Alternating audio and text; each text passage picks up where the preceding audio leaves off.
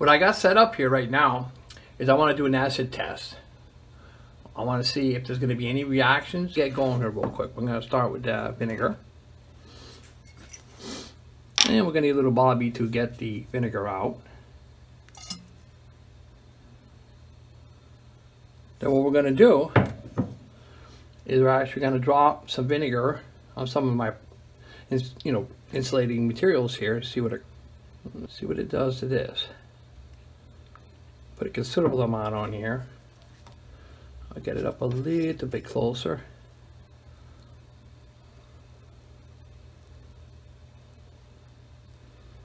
Okay, there is very little that occurred on this particular product. That's actually a very good sign. If it's not reacting, it's probably chances are that the product is pretty basic. What I'm going to show you here, I don't like comparing things, but I got nothing. This product is brand new. The only thing I can compare it to a product I used to service a long time ago. This is actually an Air Creek. It's actually commercially available at this current time. I'll give you a close look at it. It is very friable, but we're going to see here when I do the acid test what the difference is, if there is a difference. Again, I'm going to have to pull some more acid out. Now we'll see what it does.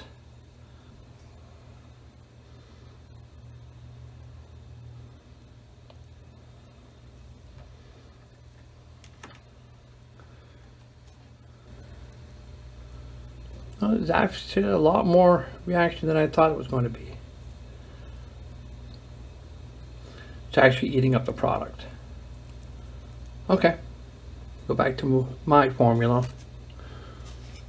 That's, by the way, this is my MGO board I call. And that's all we got on this guy.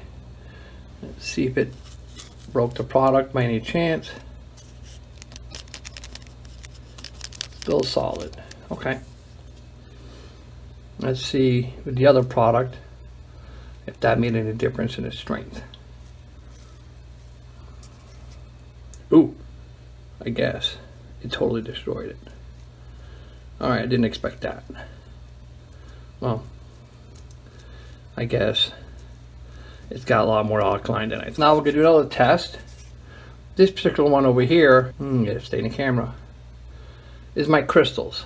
I really want to see, if these crystals are actually going to disintegrate with the vinegar.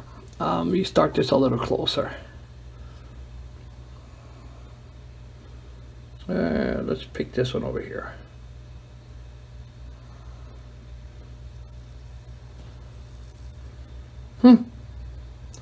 Oh, it did not destroy it. I really thought it was going to destroy it. All right, let me try a little more.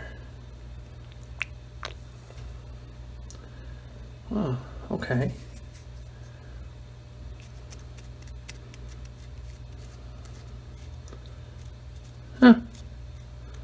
Okay, it technically made my crystals a little bit stronger because they're pretty, if I go to here, they're kind of soft.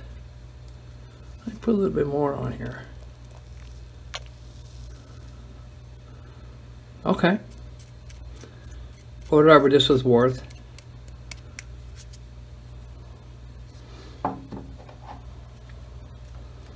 This over here, the non-shrinking part. This was inside my earlier videos where I was saying it wasn't shrinking, that little container. Look inside this container. I had the hardest time in the world to get this out of here. But you can clearly see it really stuck to this PVC. So yeah, I had a really hard time getting this product out of here.